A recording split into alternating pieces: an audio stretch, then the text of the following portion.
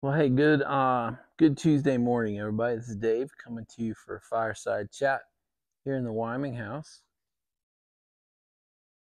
It is about 11 a.m. on Tuesday morning. As always, the Wyoming meerschaum, which is being stubborn as hell, getting this part to color up. I'm smoking an old friend this morning, Mississippi Mud. Mississippi Mud's one of my OGs. It and Early Morning Pipe were two of my earliest favorites. They might have been my first and second favorite. So kind of feel like it's running home to mom when I do that, when I go back to these guys.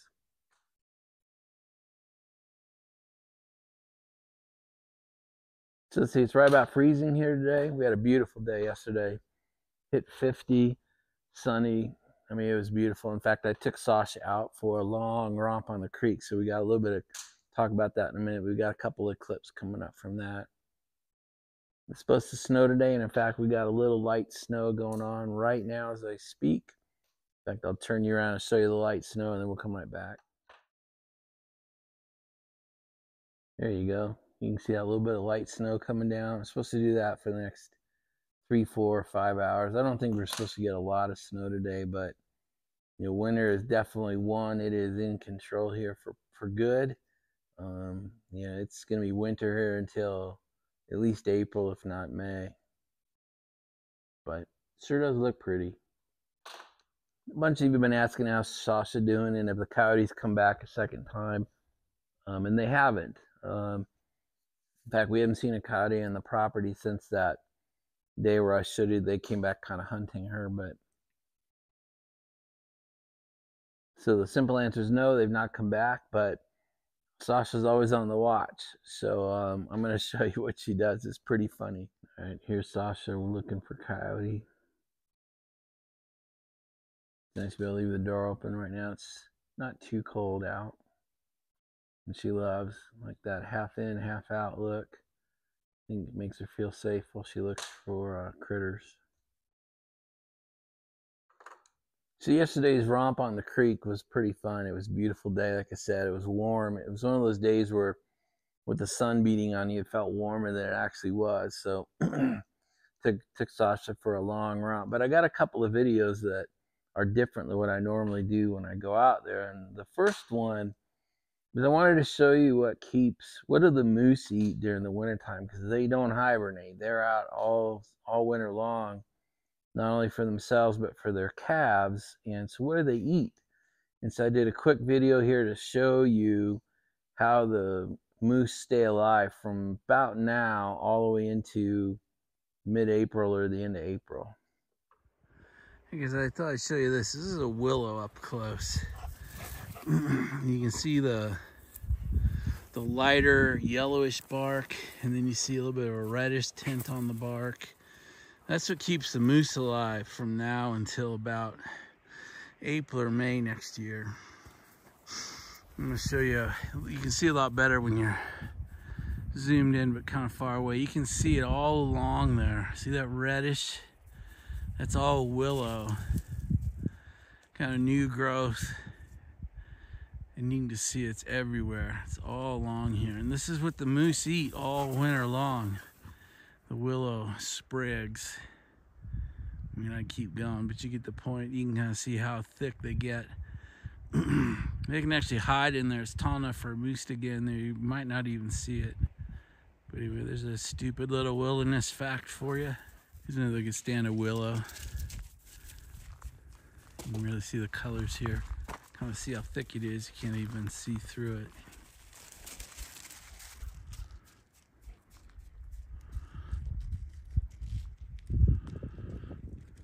That's what keeps the moose alive all winter long. So the other thing I wanted to show you was, what does snow do out here? Because it's out from now on. It'll be snow on the ground from now until probably May. I don't think we haven't melted off completely before mid-May in years, and sometimes it's even the first or second week of June. So snow doesn't really melt here. Snow evaporates, and it leaves some pretty cool looking crystals. So I wanted to take a minute, and that was the other video I caught from yesterday's walk, was what does snow look like after it's been here for a week and has really done its evaporating versus melt. So I'm going to do a quick video here, then we'll come back. We'll have to see if this comes out, but snow doesn't really melt here, it evaporates, and it makes these super cool crystals.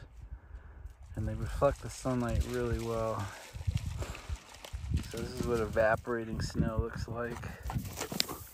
And with Sasha running through it. So guys, this is where the nice part of the video ends. There's no tobacco, no pipe, no cigar stuff after this. In fact, we're going to head into politics. I've been waiting a week to talk politics. So if you don't have any interest in listening to some pipe idiot speak about politics, now is a good time to click off and move on and watch whatever videos you're going to watch. Stop watching now if you don't want to hear about politics. You're still here. This is your last warning. Get off of this video if you don't want to hear about politics, please. That's all I'm going with next. For the rest of this video, it'll be just about politics, and then it's going to end. I'm not putting any videos or pictures or anything else. So if you don't want to talk politics, have a good day, everybody. All right. So I'm an unabashed conservative. At best, I'm right of center. I'm happy with where the elections have come out and where they seem to be heading. I think our country spoke pretty clearly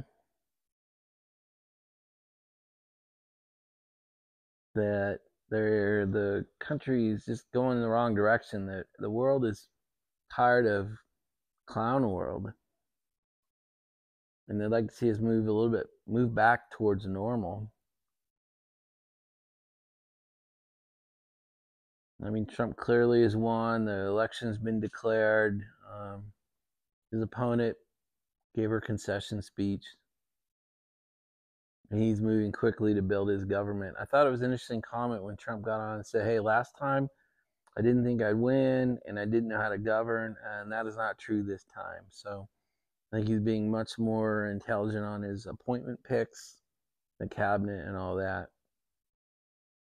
I also think he's starting to work with the House and Senate leadership to put together an agenda that has a chance of going through. So I'm pretty excited about it. There's some buts that come with that, though. Let's talk about the Senate first. It looks like the Republicans are going to have a 3-seat majority. There's a few seats that still haven't been called, but it looks like we'll have 53-seat majority. So it's a 3-seat majority. And then since J.D. Vance is the vice president, we have the tie-breaking vote with the vice president comes in. And officially the vice president is the president of the Senate, and he will cast any, if there's any 50-50 votes, he'll come in and cast. So that's a 3-seat majority and a tie-breaking vote. So that's pretty good. But I just want to point out that a 3-seat majority, which is great. I'm glad we took the Senate. I mean, that's huge. But we have some rhinos, Republican name only. We have some rhinos in the Senate that we really need to be aware of. There's 4 that scare me. John Thune out of South Dakota, John Cornyn out of Texas, Susan, I can't remember her last name, out of Maine, and Lisa Murkowski out of Alaska. So those are, unfortunately, there's 4 rhinos, and we have a 3-seat majority. So if the rhinos choose to decide with the other side on appointments or legislative agendas, they could. put a stop on Trump's agenda. So I mean, it feels good. I mean, we're a week out. I wanted to wait a week. I wanted to see if the Senate got called. I wanted to see if the House got called, and before I talked like this. So still pretty excited. I think the euphoria is going to start wearing off, and we just need to realize that although it's gone the right way, if 4 rhinos or more than, I'm sure there's more than I'm aware of, but those are the 4. Susan Collins, by the way. If those 4 in the other side with the other side of the agenda, appointments could be halted, and so that means the cabinet that Trump might want might not occur. I believe there are going to be possibly two Supreme Court appointments in this term. Not because it's not going to sway the court more towards the conservative side, but I think we have 2 conservatives who are going to probably step down due to age, Thomas and Alito. They're 76 and 74. And it would be nice if Trump could appoint a 20, 25-year younger person into those 2 seats and cement those seats for the next 30 years. So that matters. That's why the Senate makeup is important. And we got to keep the rhinos on our side. Because although we have the tie-breaking vote with the vice president, 4 votes swing and it's not a tie any longer. So I just think that's important to keep in mind as we go through these next 3-4 months. So let's talk about the House now. The House has not officially been called. I just did a bunch of research the last hour just to get ready for the video, and there's still something like 11 seats that have not been declared yet. Now, it does appear the Republicans certainly believe that we're going to keep the House, right? The Speaker just came out this morning and kind of did a victory speech, victory lap on the steps of the Capitol.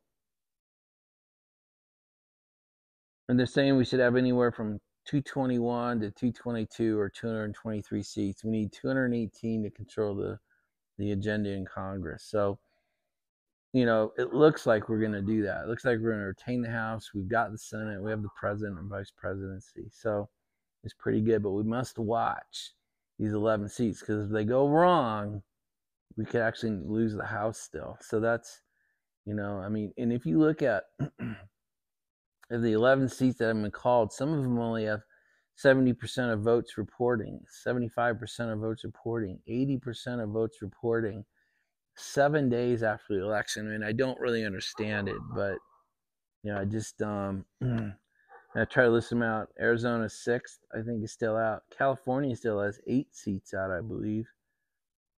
Iowa, Maine, Ohio, Oregon, and Washington, I think, all have seats out. So we have to be careful and stay vigilant while we watch these. Each seat that gets announced, we have to pay attention to. I don't think we'll lose the House. I mean, I believe we will, but again, we have a rhino problem. We're going to have, let's say best case, we get 223. That means we're only about 5-6 rhinos swinging to the other side, and the legislative agenda could be stalled or stopped in its tracks. So I only say these things to make sure that as we experience the euphoria of kind of America saying, hey, we're tired of clown world, we have to be careful. The elites have not lost control yet. We have not taken this new Senate or the new House for a spin yet, and we won't. They won't seat until like June. I think it's January 20th, Inauguration Day. It'll take a few weeks or a month or two to figure out where are these new legislative bodies. Are they on board, or do we have enough rhino swaps that they'll completely stop the agenda? So that's just something to be aware of. I certainly hope that doesn't happen. I hope Trump gets to build the cabinet he wants to build. I hope his legislative agenda gets passed. I'm a little bit tired of watching America be governed by executive order. And because of what you're going to see on January 20th, Trump will probably sign, they're saying something like 500 executive orders on the first day, completely undoing Biden's executive orders. Well, guess what's going to happen in a few years if we lose the White House? Same thing. So if we can't turn these executive orders that Trump wants to issue into legislative passed legislation and put them in the law of the United States. And we stand at risk of, taking a break, but not really changing the way we're governed. The other thing in my life, at 60, I've watched both in business and in politics and in the country. I've seen what you often hear in politics, but it's a word I use a lot, is the swinging pendulum. And usually the pendulum swings to the other direction as far as it did in the other direction. And what I mean is, Reagan was a fairly moderate president, and the pendulum swung a little bit, but then we got Bush, and it swung a little further right, so it had momentum to swing back when Clinton got in. Now, Clinton was more of a moderate as well. I don't agree with a lot of what he did, but he was a fairly moderate Democratic president. But we've seen some crazy shit since then. Bush 2, we went way right, and then Obama brought it way left. Then Trump brought it pretty way right, and then Biden brought it way left again. And so I bring that up only because we essentially have a 2-year window. Midterm elections generally go against the sitting president. And so we have very few seats need to be lost in the House and the Senate for us to lose one or either or both of those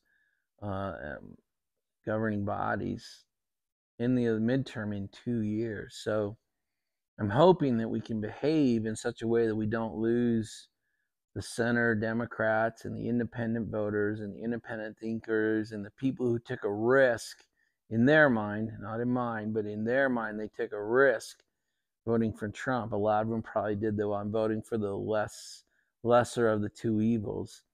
We need to retain those voters in how we talk and how we behave and how we legislate. Otherwise, we're going to lose everything in 2 years, and we'll have a 2-year stalemate, which will just really set fire to a Democratic candidate.